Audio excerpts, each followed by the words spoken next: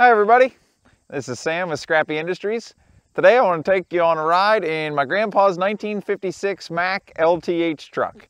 This truck has a Cummins Big Cam 3 400 and a Mack quad box transmission. So an old school 2-stick transmission for those of you that don't know anything about that. You have a 5-speed main box, just 1, 2, 3, 4, 5, and then your left stick is a splitter. So basically what you can do, this is a quad box, so there's 4 gears on that left stick, but you basically are only running with 3. The one is an off-road only kind of a shift. So you have 3 partial gears for each of your 5 main gears. So I want to try to show how that works and basically show the difference of the quad box, old school 2-stick style versus a more modern 18-speed like the Superliner and the Ford LTL have in them. Those ones are using air to do similar functions. The splitter basically is a high-low in each gear, and the range shift gives you like another go. So you go through 1, 2, 3, 4, 5, hit the range shift on the front of the shifter, and then you have 4 more gears on the high side. Those are your 9 gears, and then the splitter with your thumb gives you a split, so you have a low and high in each gear, so that 9 times 2 gives you your 18 speeds on an 18-speed transmission. So this is the shift pattern on this truck. As you can see, the left stick, the auxiliary or compound, however you want to look at it. This low is basically an off-road only. I use that when I'm in reverse, like to hook up to the trailer. You want a nice slow reverse, things like that. Low split would be like first gear, and then you shift over to direct is second gear, we'll say, and then high split is kind of like the third gear. In the main box, you have 1, 2, 3, 4, 5, like any transmission in reverse. So theoretically, you can put it in reverse and have 4 different reverse gears. Normally you're using low, or low split is a pretty fast reverse, but it's a nice change. If this was in a dump truck like paver application, I'm sure you'd want to shift up, go faster in reverse to catch paver, things like that. So these are the 2 sticks. Your main box again, which is the reverse, and then 1 through 5. And then the auxiliary box, which we're in low right now because I was just backing in here last. But you have your low split over to the direct, and then up to high split. So depending on what you're doing, changes how you want to use your splitter. Some of the shifts, like first to second, is a pretty small gap. So most of the time you can just shift that like a full gear. Like don't worry about the splitter and just shift first to second. Second to third, a little bit bigger. If you have some weight on a hill, you may want to split that one time. Empty, a lot of other times you can just take the full gear. Third to fourth is a big hop. So what you'll end up doing is you're shifting, like if you're in third and you're in low split, shift to direct, shift to high split. When you shift third up to fourth, you're going to double clutch and slow it way down, usually jake shifting because it's such a big jump. If you don't use the jake to shift, it takes forever. And then you're pulling this out, double clutching by revving up, because now you're downshifting this one to get it into low split. You do not want to pull both these sticks into neutral for any period of time while you're driving, because what you'll have is this chunk of gears in the middle of the transmission that quits turning, and then you cannot get in a gear until you basically stop and start over. The only time that I end up with both sticks in neutral is when you are trying to downshift, and if, say, you're in 4th gear, low split, so you're in the lowest 4th gear, but you're on a hill and you're out of power and you need another downshift. What you have to do is put your arm through the steering wheel, pull them both out, and you shift this over and put it in high split. The auxiliary transmission is kind of synchronized on the upshifts. So when this shifts up, you can get that more or less jammed into gear, and then rev match your 4th to 3rd shift on the main box. So I'll try to show you that today too. That's kind of the most challenging part about a 2-stick transmission. It's just not quite the modern conveniences we've come with, you know, a 13 or an 18-speed transmission. And of course now, a lot of trucks are automatics. Just even old Superdog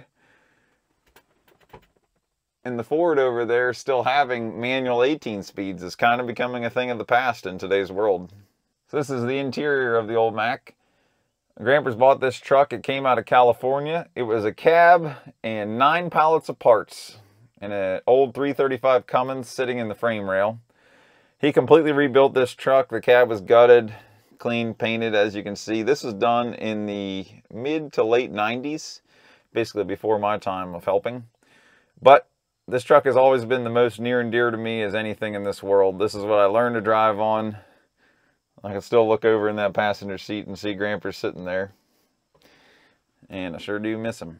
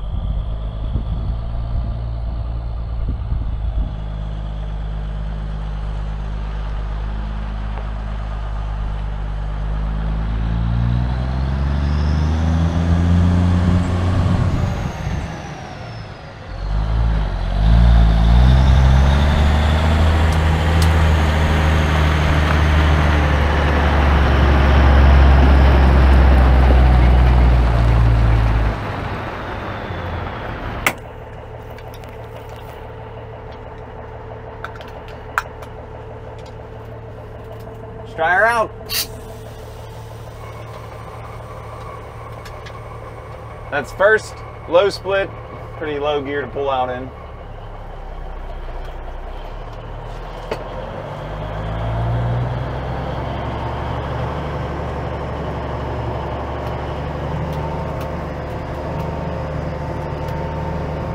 Gotta kind of navigate the driveway here.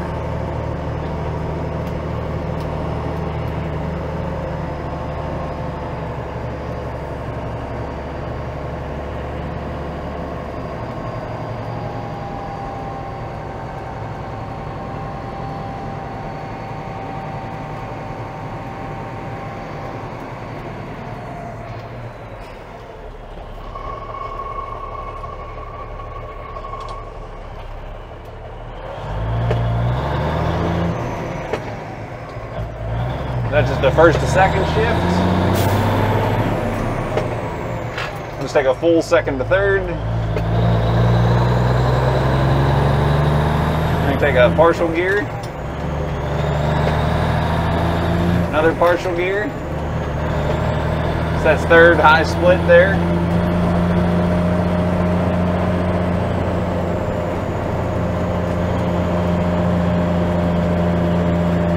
Got to pull this hill and pull out, so that'll be it really for the higher shifting right now.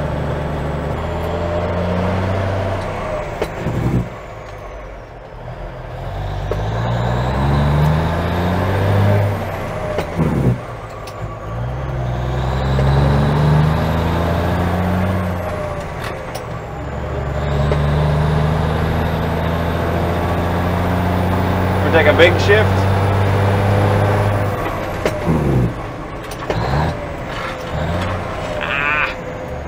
Then a downshift, and don't mess it up.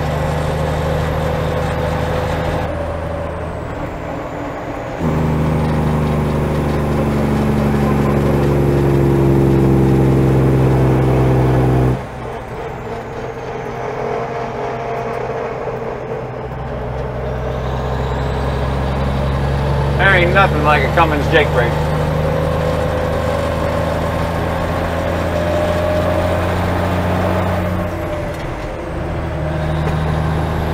So now we're in direct fourth. Our usual next shift is to go to fourth to fifth. You can just take your time and just pull it in and it'll slide right in there. It's a short shift. It's less noisy than running high split fourth. And that's cruising up.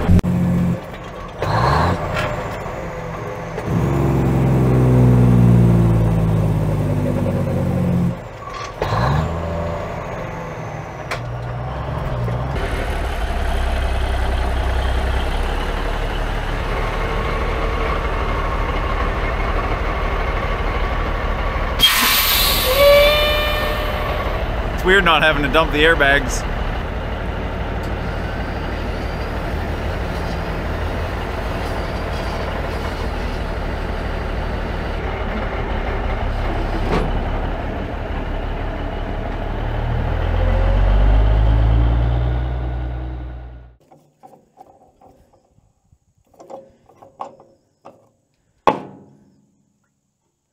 That's why poor 977 needs to go home. Not sure if we have an oil cooler issue. Could be head gasket cracked head, I guess too, but I think probably most likely we got an oil cooler. Oh, and the turbocharger is sounding like death, so there's that minor problem as well.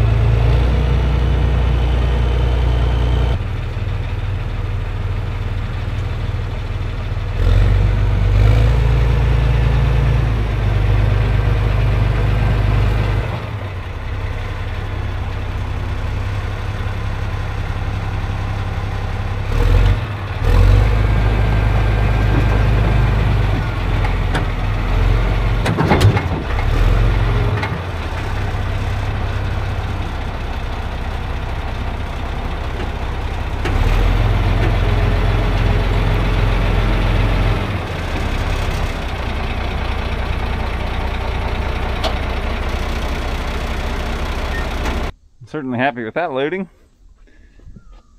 Right there lined up perfect. I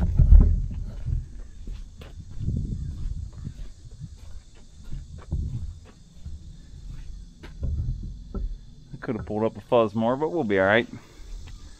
That's why we have 3 axles.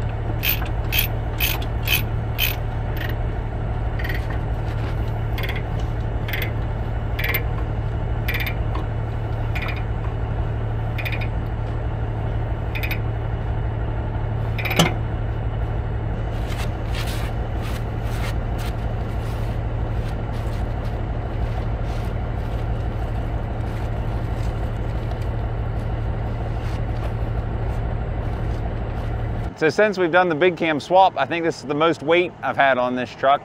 We're up high 70s. The 977H weighs like 40,000 and we're like a high 30s lightweight. So probably up there 76, 78,000 pounds here anyway. So let's see what she's got. I wish she's a warm one. Trying to keep that passenger window up for noise purposes. Let's do it to it.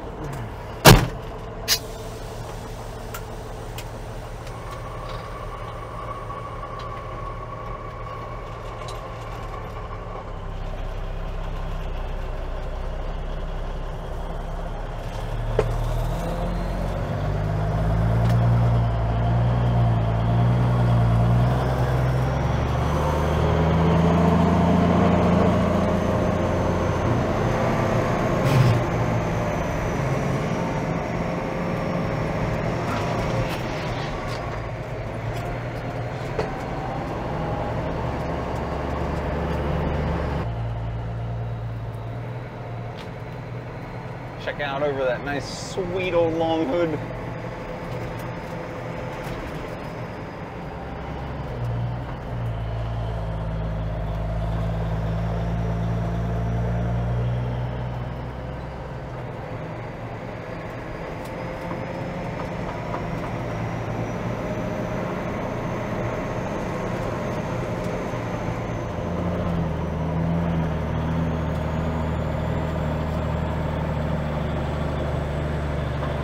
Hey, bye, Brownsville.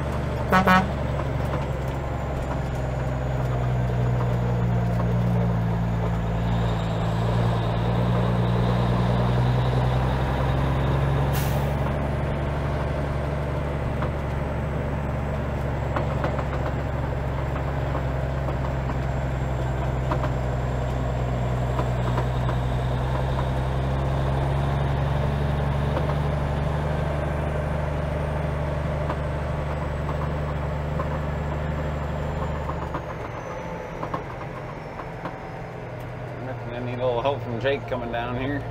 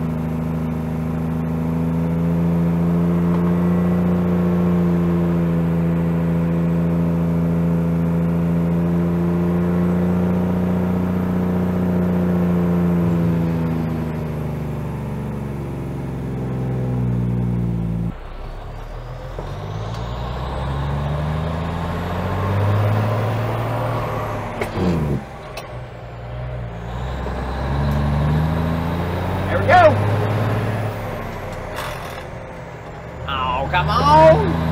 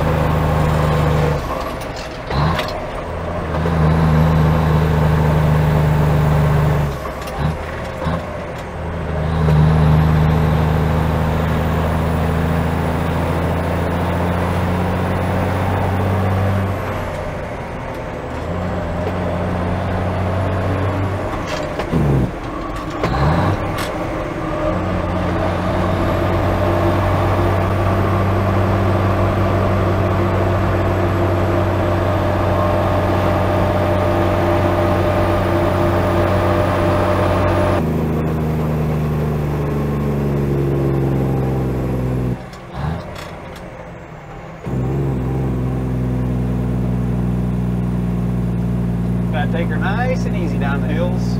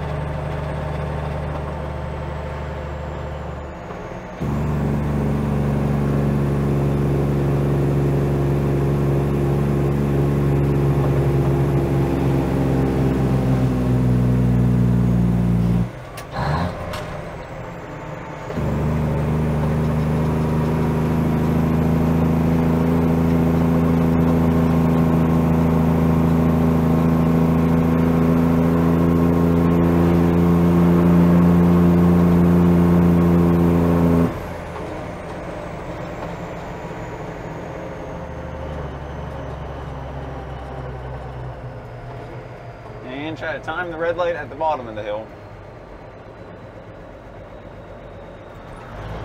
There it is. Give it to her.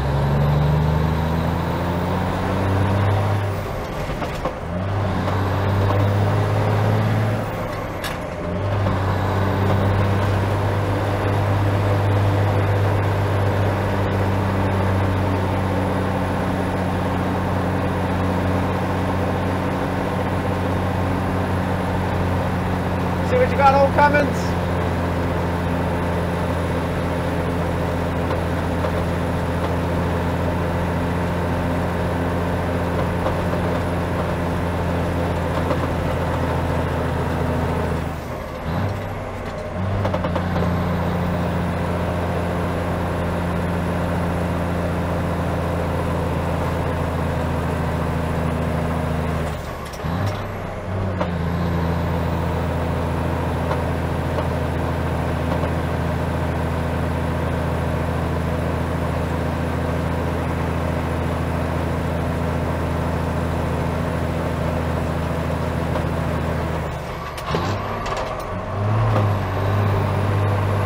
So because I was going third to second, I only took a one splitter down.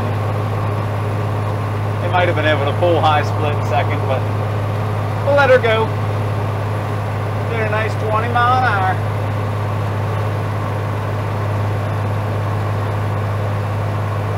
Cars behind us love me.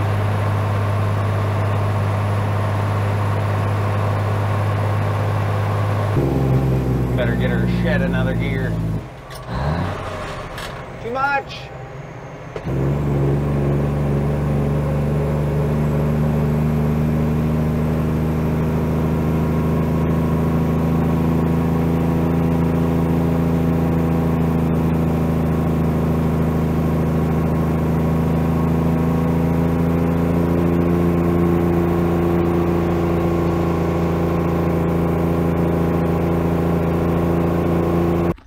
Well, the old Mack performed flawlessly on that whole trip. I'm proud of her.